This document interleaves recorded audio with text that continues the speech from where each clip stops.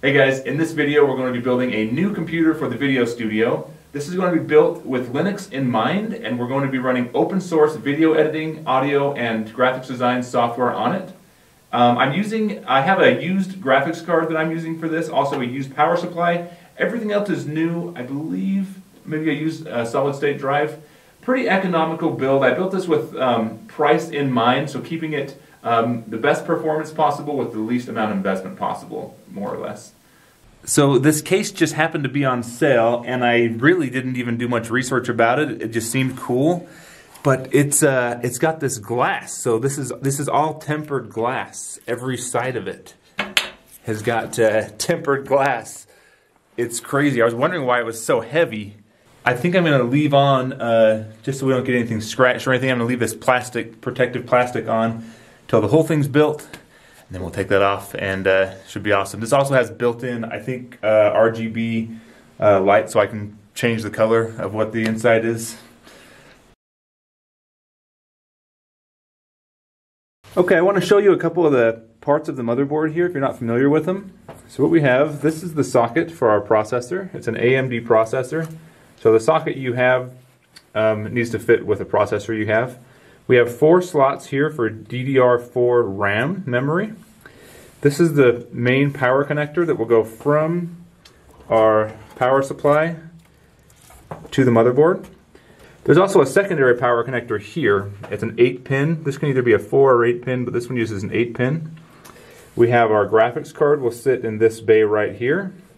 We also have other expansion slots. If we have cards we wanted to add in, we can have up to 3 graphics cards directly into this motherboard. Over here is where all of our connections will be made for USB ports and also for the power switch and the reset switch on the front of the machine. Usually over here by the processor, we'll also see some different things, places we can plug in for fans. So here we have 2 CPU fans, and around the board there's some other ones. We see some over here as well for system fans where we can hook on, and it'll send power and also speed control for the fans.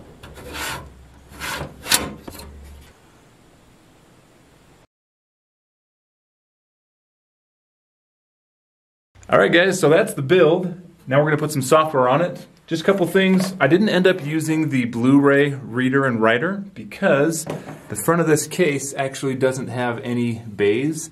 It's just solid tempered glass, which is fine with me. We'll put that in another build. Also, I ended up using different RAM than this stuff here, which is really good.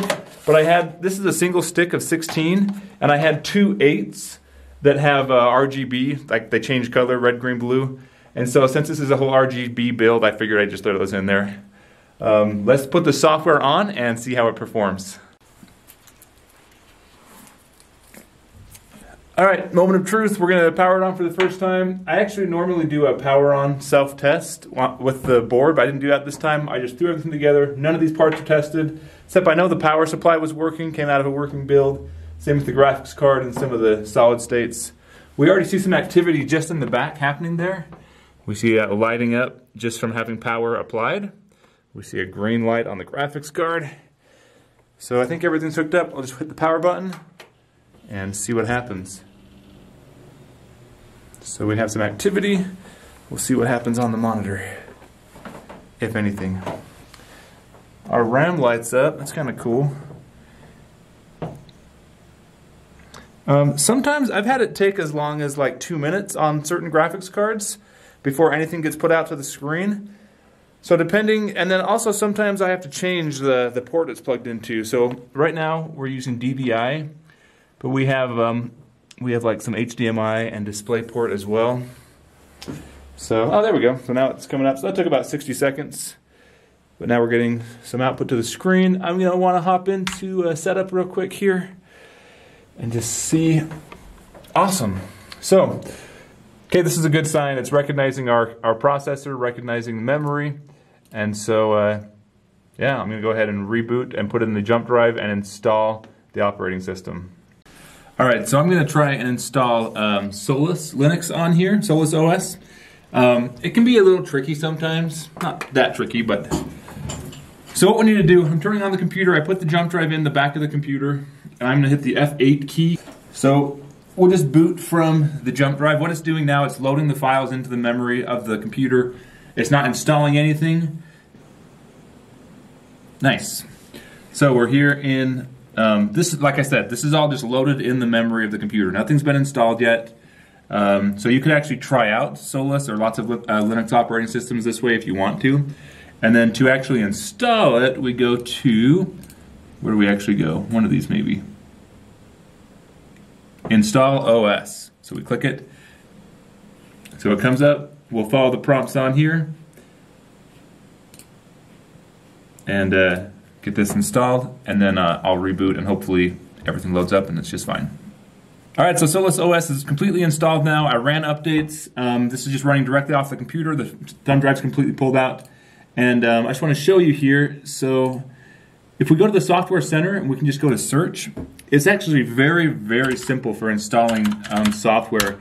It used to be kind of difficult to get Linux software installed properly, but with Solus and a lot of Linux OSs these days, I just search Inkscape, click on it, click install, type in my password, and that's it. It's on there ready to go. So I can do almost all the software that I use is here in the software manager, and it's up to date with the latest version. And when I run my system updates, it'll update to the latest version as well, which is super, super cool. So this kind of helps keep the system up to date and running smoothly. Okay, I'm going to shut down the computer now and take it into the office where it's going to be. We're going to get the keyboard and mouse with it that are going to go with it, hook it up to the monitor that it's going to be on, and so we'll check it out in there. All right, the computer is moved into the office now. We have it hooked up to the Acer Predator 34-inch widescreen, curved. And here's the new home of the tower. So it's going to be really nice. Let me show you a little bit what I have going on here for my setup. So I'm actually running a 750 watt UPS battery backup system. This is the tower we just built. I've got a little 4-port switch right here, just powering some things right here. I have my wireless on the wall.